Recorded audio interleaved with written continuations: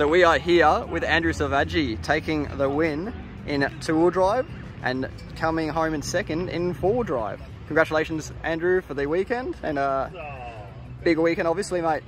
Yeah, really big weekend.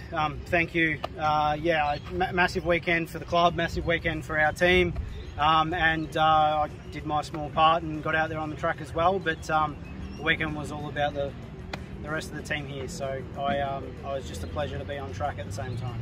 Yeah, obviously being team manager, does that take a fair bit of focus away from your own racing, or? It does. There's still a little bit of value being on the track, but yeah, I'm not thrashing on cars anymore. I just charge packs, throw tyres on it, and off I go. So it's more about making sure everyone's set, and yeah, I have a little bit of fun myself as well. So obviously two-wheel drive, you managed to get the win done, A1, A2, didn't have to do it race in the wet in the end. Big congratulations on the win in two-wheel drive and obviously second in four-wheel drive. Mammoth effort once again for Andrew Selvaggi. Thank you very much, and yeah, thanks for everything you do, Mitch.